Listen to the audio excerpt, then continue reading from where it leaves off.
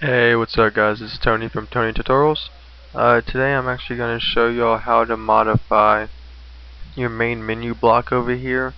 I know a lot of people are like, well, when I download this I don't want to have all these links on my site. Like, I want to be able to take out, like, if I don't want supporters or survey, or if you don't want the news on there or whatnot. So I'm actually going to show y'all how to activate and deactivate the links that only you want. Excuse me. So what you want to do is you want to log into your site as your admin, get to your admin panel.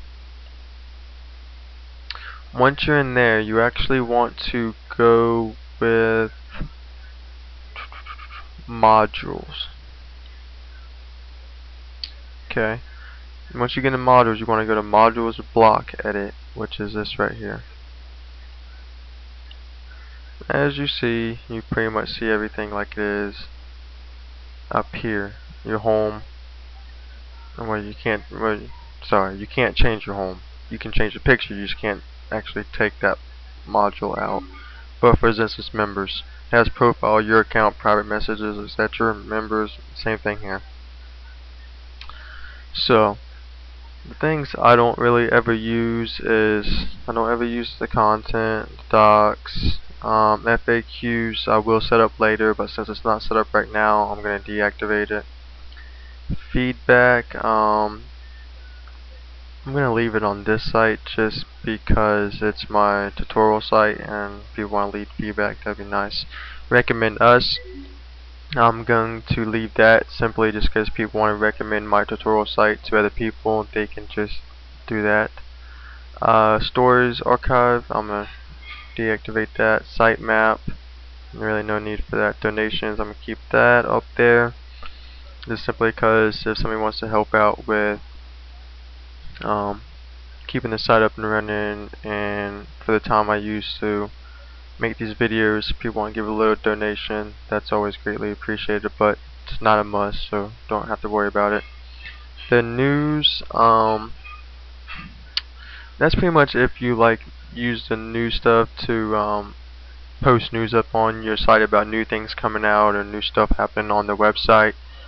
Basically, it depends on what kind of site you're building. Since this is a tutorial site, I'm going to leave news active. Downloads, I'm going to leave active.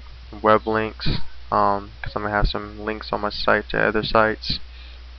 So I'm going to leave that active. So statistics, I don't ever use those. Surveys, I don't feel like doing supporters, no. Alright, so pretty much everything in pink, that's what's going to be deactivated. So let me click submit. And as you can see here, the list has gotten a lot shorter.